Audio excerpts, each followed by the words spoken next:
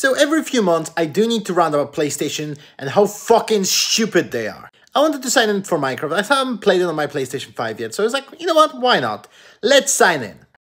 It's not working, because why would it work? So I'm trying to log in, and of course I have like an ancient account linked to this, and I just want to unlink it, but it doesn't actually fucking allow me. I found out how to do this after like 20 minutes on forums, because there's nothing on either of the company's website, because why PlayStation, Xbox would tell you what to do? Why? But let me show you.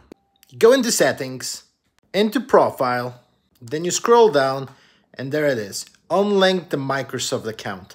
But of course, neither Microsoft nor PlayStation actually tell you this. You have to ask other people, like on Reddit and shit. I hate those both companies, honestly.